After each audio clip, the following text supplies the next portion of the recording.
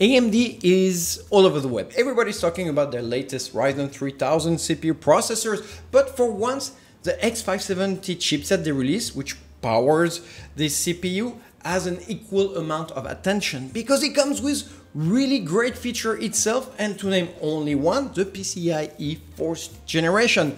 And of course, with an overpowerful processor and over-featured chipset, Asus wants to defend its Enthusiast King title with its latest ROG CROSSHAIR VIII HERO edition.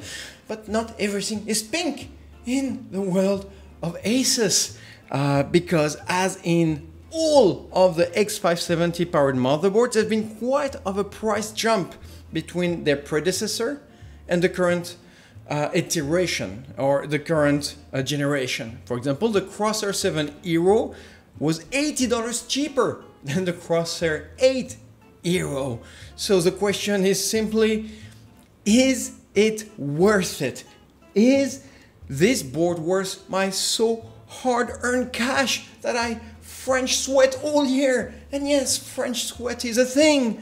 So together, let's find out after this.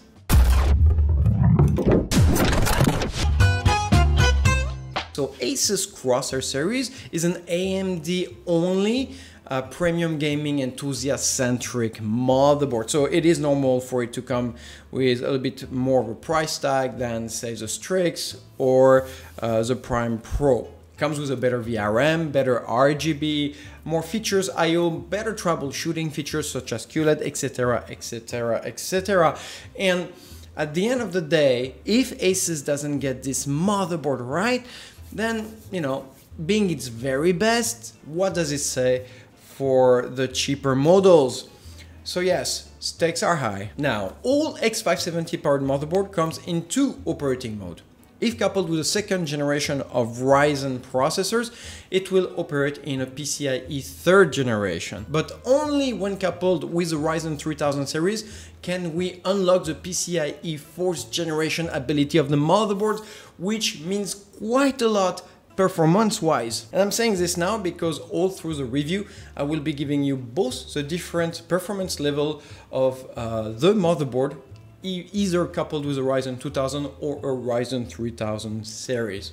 Alright, so starting with the obvious, the ROG CROSSHAIR VIII HERO comes in an ATX form factor, meaning 24.4 cm wide for 30.5 cm long. We have our usual AM4 CPU socket supporting both second and third generation of Ryzen processors. VRM wise, well, this is where the Crosshair Hero really shines. We're talking about a 14+2 60 amps VRM configuration, and it's not so surprising considering the fact that the Ryzen 3000 gives us 12 or even 16 physical core processors. You're talking about 800 plus amps just for processors. That's more juice you'll ever need. So yeah, VRM wise, we're in the gold, we're swimming in it.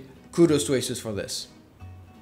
Heatsink wise, we have a good industry standard which does the job at keeping our phases as cool as it can be. But given the number of phases on which the actually heat wattage is spread upon, that is not very surprising. Memory wise, coupled with a Ryzen 3000, the board can handle up to 128 GB of DDR4 RAM, overclockable up to an unprecedented 4.6 GHz, and that is a massive jump from its previous generation. This is 1.2 GHz. More than the Crosshair 7 Hero, and actually one of the fastest clock you can find on RAM on the market. I think the only other board who can surpass it is Asus' very own Maximus 11 Apex on the Intel Z390 platform, which goes up to 4.8 GHz. Not much of a difference here.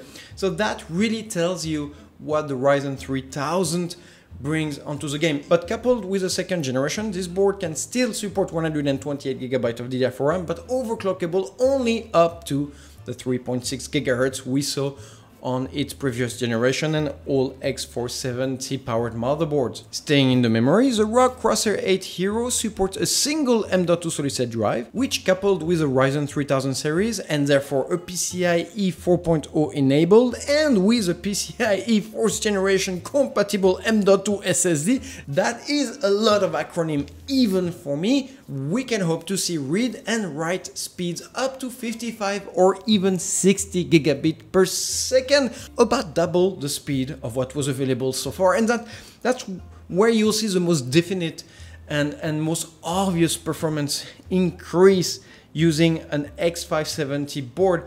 But my only problem here is the cost of it, because to actually see those kind of speeds, you're gonna have to upgrade your motherboard, your processor, and even your NVMe gum stick.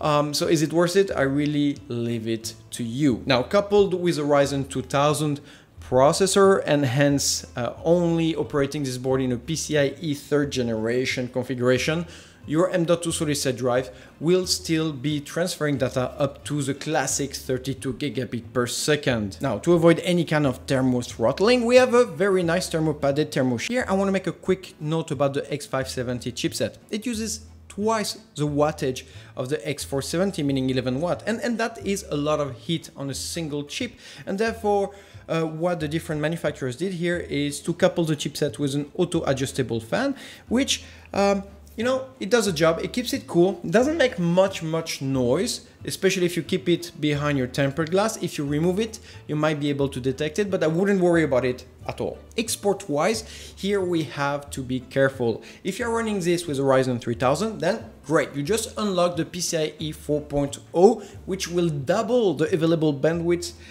per available lanes. If you run it with a Ryzen 2000 second generation processor, then obviously you will be running your PCIe in a legacy 3rd generation, which is half the bandwidth.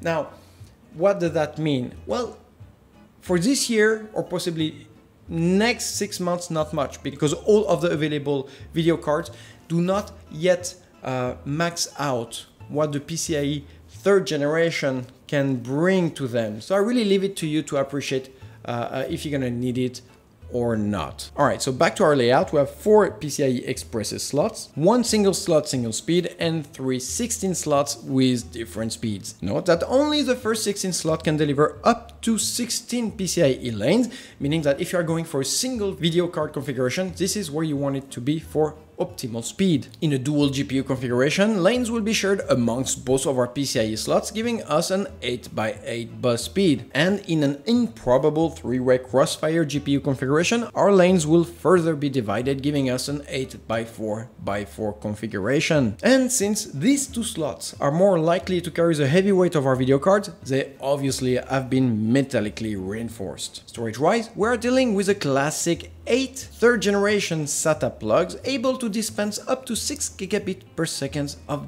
data each and able to run in RAID 0, 1, 5 and 10. I'm gonna have a little critic here, a personal note which has nothing to do with Asus or the motherboard, but SATA 3rd generation, I'm starting to get sick of it because 6 gigabit per second per plug was great a few years ago. I really would like to see something else, a SATA 4.0 coming in the next generation or 2. IO-wise, well, let me first note the presence of an integrated IO shield, which is always a good thing, especially for first-time builder. But before going there, you will note the absence of any kind of integrated display port, and that is a good thing because this will avail more phases in our VRM to give to our CPU for some yummy overclocking. So I love this. And let's face it, if you're buying a Crosshair VIII Hero, you're not gonna use integrated graphics. You're gonna have a 1080 or 2080 or what have you. So yeah, kudos to Asus for some clear-eyed maturity. All right, so starting from the left, we have a CMOS and flashback button, 4 USB 3.2 plugs, which can run either in 5 gigabit per second mode with a Ryzen 2000 or in 10 gigabit mode with a Ryzen 3000 series. We also have 4 3.2 first generation USB plugs, which can transfer data up to 5 gigabit per second. Next, we have 4 3.2 second generation gen with 10 gigabit bandwidth, including a Type-C. That is 100 gigabit per second worth of data transfer just on the back I/O so far. This is what? 4 plus 4 plus 12 USB plugs. Okay, 12. Alright, so we also have 2 LAN plugs, one of which can transfer data up to 2.5 gigabit per second. The brand new X570 only so far, 802.11ax Wi-Fi 6 standard dual band adapter. Oh my god, that was an unnecessarily long sentence to pronounce. It'll give you 2.4 gigabit per second of wireless data transfer instead of the previous AC standard, which was 1.73, which Intel is still running on their Z390 motherboard. So let's see what they're gonna come with the next generation. But basically that is an incremental improvement. And what's really cool about the AX standard is that it can transfer data up to even 10 gigabit per second when time comes. So with a couple of BIOS updates, I do believe that we will be able to see on the very same motherboard some Wi-Fi speed increase. And finally, a rather premium 8 audio channel with a S1220 Realtek codec.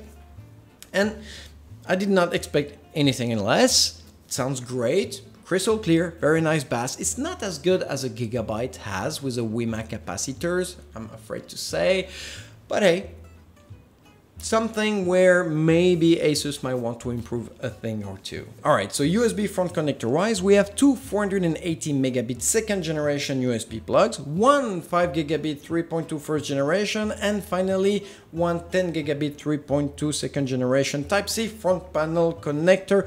Adequate, not surprising, and it just adds to the already existing 12 plugs. Enough about that. That gives us 12 plus 2, 14, 15, 16 USB plugs on a single build. So far we've seen the general aspect of the Crosshair 8 Hero Wi-Fi edition, and obviously it has nothing to do with its predecessors. And I'm talking not only about the Crosshair 7, but the 6, the 5, the blah blah blah blah blah. This is something special. But to make this motherboard a Crosshair motherboard, and I can dance all day, it has to be coming with very specific, enthusiastically driven features, which will enable true custom water cooling support, an advanced RGB lighting effect, very important, and awesome LN2/troubleshooting features. And you know what? It did not disappoint me at all. Starting with 8 PWM nested fan connectors, one of which can be used with an all-in-one CPU water cooler, and one which can be used for a 5-watt PWM dedicated water pump. In addition, we have a water flow connector sensor here and 2 thermistor connectors right here. So basically this board can support everything and any kind of cooling solution you want. Fan, all-in-one, and obviously single or even dual custom water cooling solutions. I love it. Well done by Asus on this one. Troubleshooting wise, we have our usual but important soldered buttons, including a start, reset, retry, and safe reboot button. With that, we have our QLED error screen, which is usually important, but became crucial here, giving the multiplicity of features and the growing complexity of our board. It'll guide us into knowing why it refuses to boot on you first, second, or third. I don't know where I'm going with that. It'll help you out with your failed boots. Right under, and for once judicially placed, we have our easy debugger, which will further refine our troubleshooting by telling us at what sequence of our boot our motherboard got stuck. And finally, this board would not be a ROG motherboard without a bunch of RGB, starting with 2 addressable RGB strips nested right on our motherboard, one under our I/O roof, spelling the word Hero, and one under our chipset heat shield. In addition, we have another 4 RGB connectors conveniently placed in pair on each extremity of our board for easy access. So if you ever wanted to put North Korea on a satellite map at night, this is the build for you. Now, in conclusion, the ROG Crosshair 8 Hero Wi-Fi edition will cost you about $360 US. Again, that's $80 more than its predecessor, the Crosshair 7 Hero Wi-Fi. And the old question is it worth it? And I'm not certain. So first thing first, if you're planning to use this board with a Ryzen 2000 series, it's absolutely not worth it for sure. It's only going to give you what the X470 chipset used to give you. It's not going to give you anything, maybe a bit better VRM, but it's not worth it at all. Nothing that the Crosshair 7 Hero cannot do, and I would stay away from it at all costs. Again, if you're staying with a Ryzen 2000 processor. But if you are going with a Ryzen 3000 series, which will unlock all the bandwidth ability of the PCIe 4th generation, then I still wouldn't go for the Crosshair 8 Hero, and that's because Asus also released in the same time the excellent ROG Strix X570-E that I reviewed just a week ago and that you should absolutely go and take a look at, which costs $30 less and will do absolutely everything that the Crosshair 8 Hero can. There's probably like 1 or 2 phase differences, but nothing which will impede your overclocking power. It will look exactly the same. There is the same amount of RGB connector if it's so important for you. It does the exact same job in supporting custom water cooling. What can I say? Sure, there's maybe 200 megahertz on the RAM, which will differ, but nothing that you will notice on your performance day to day.